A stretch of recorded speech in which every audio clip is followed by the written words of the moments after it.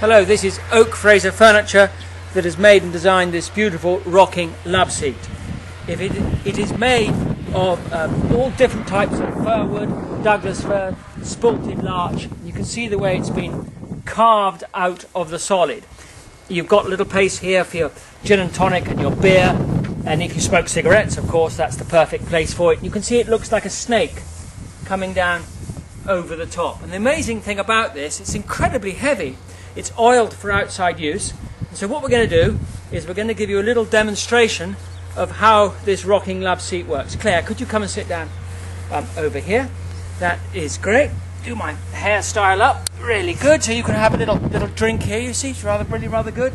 And we're going to go for a little. We're going to rock backwards and forwards. Oh my goodness! Really, see if we can rock it. Whoa! Look at that, Claire. Hey! Oh, that is it. Can we go over? Can we really go over? Bloody hell! I don't think. Oh, nearly. Not quite.